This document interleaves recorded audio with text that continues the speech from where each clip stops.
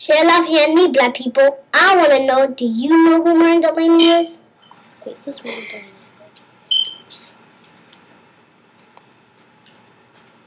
I don't know who Martin Delany is. Nothing.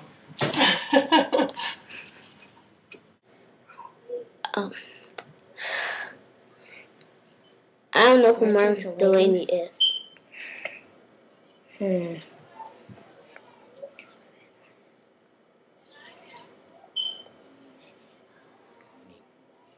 Was he from Africa? I don't know. Was he from Africa? Martin Delany? Well, I don't really know. Martin Delany.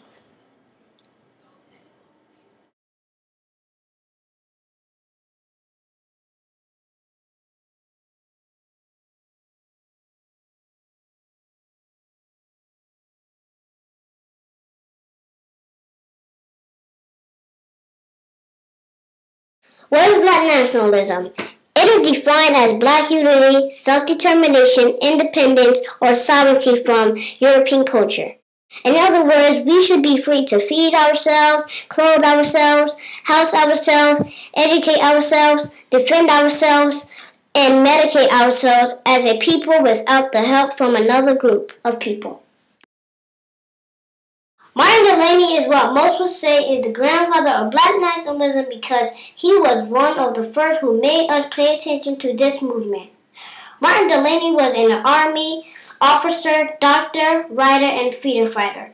He was born in Virginia in 1885. All four of his grandparents were captured in Africa and brought to America as slaves.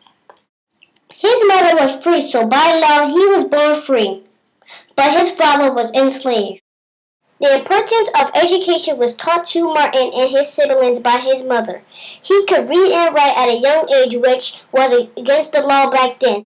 In 1822, Delany's mother walked 20 miles to a courthouse carrying her children to defend them from being sold back into slavery. And she won. At age 19, he understood that Africa was his homeland and wanted to go there someday. In 1843, Delany started one of the earliest newspapers called The Mystery. The Mystery talked about abolishing or ending slavery.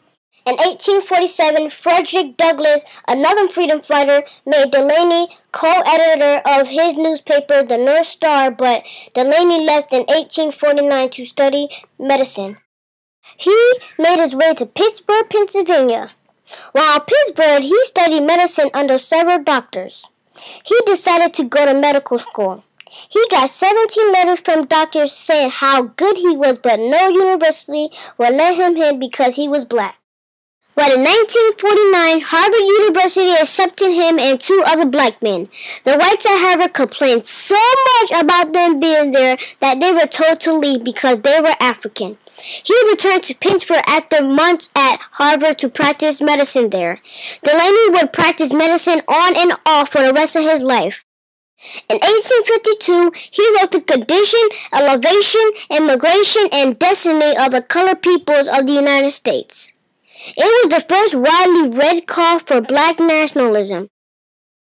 He helped organize the National Immigration Convention of Colored People and led a trip to Africa in 1858.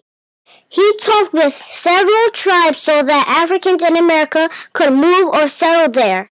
When he returned to America, it was the middle of the Civil War and he got the President Abraham Lincoln to make him the first ever black major in the Army. He was in charge of recruiting African men into the Army. All through his life, Martin Delany continued to fight for the rights of African people. In 1859, he wrote the book Blake.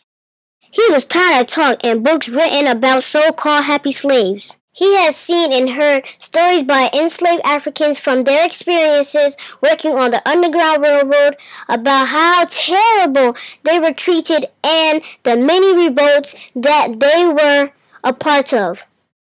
He once wrote, "My house is my castle. If any man approaches my house in search of a slave, If he crosses the threshold of my door and I don't lay him a lifeless corpse at my feet, I hope the grave refuses my body a resting place, and righteous heaven my spirit home.